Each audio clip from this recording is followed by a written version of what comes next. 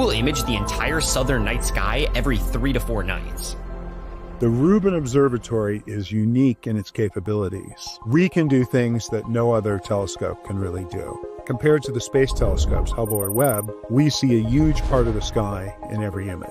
And we're designed to take images fast. The camera can collect the image in a little over 2 seconds. The telescope can move from one place to another in 5 seconds.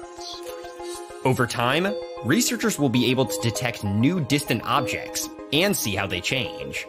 By observing them repeatedly and over the course of 10 years, they will put together a movie of the cosmos. By then, they will have gathered about 60 million billion bytes of imagery. And we anticipate we will have about 40 billion objects, not million, billion with B, in our images.